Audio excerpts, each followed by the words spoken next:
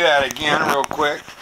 Just point. Sure. Well, basically, historically, there were multiple Silk Roads, but the predominant northern one went through what was traditionally known as Eastern Turkestan, which is today China, Xinjiang province, crossed the Pamirs right here and dropped down into Western Turkestan, which is now the old Central Asian Soviet Republic. And say the cities. Yeah. And it dropped down into Tashkent, then to Samarkand, then to Bukhara, then there was a secondary route up to Khivar, down the Oxus, then down to Ashgabat, across to Mashhad, and across northern Iran and down into northern Syria and the eastern Euphrates River basin.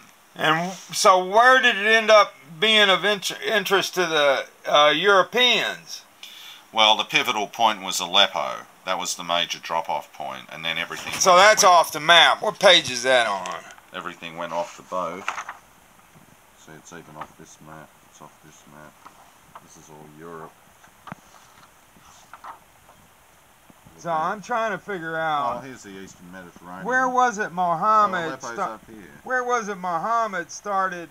Where's Mecca? Oh, way down here. Where was it Mohammad started robbing people on the Silk Road, according to John Lofton? Okay, look, Mecca's off the map, further down here, Mecca and Medina. They're both down there, and Jeddah, the port, on the Red Sea coast. What page?